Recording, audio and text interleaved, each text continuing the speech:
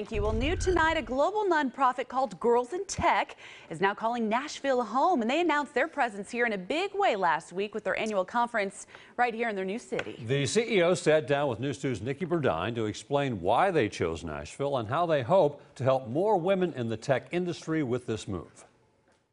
Adriana Gascoigne started Girls in Tech 15 years ago in San Francisco. She was one of very few women in the tech industry at the time and wanted to do something to get other women to join the field. So out of about 35 employees, I was actually the only woman and person of color.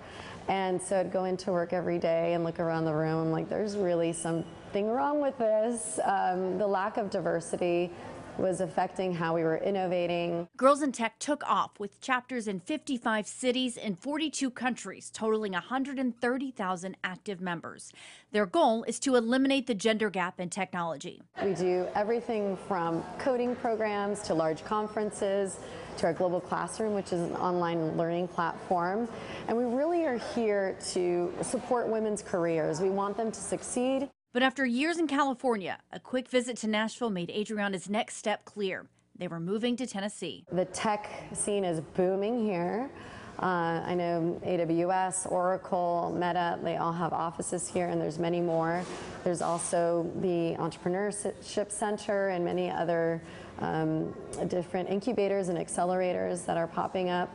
So I think it's thriving. It's the right place for us to be now. Adriana says the tech industry has a long way to go, but she's already seeing progress. I see many more women getting majors within tech fields, specifically in computer science and design-centered majors, but also women applying to jobs, women curious about career opportunities in the tech workforce. Paving the way for the next generation of female leaders in tech. Nikki Burdine, News 2.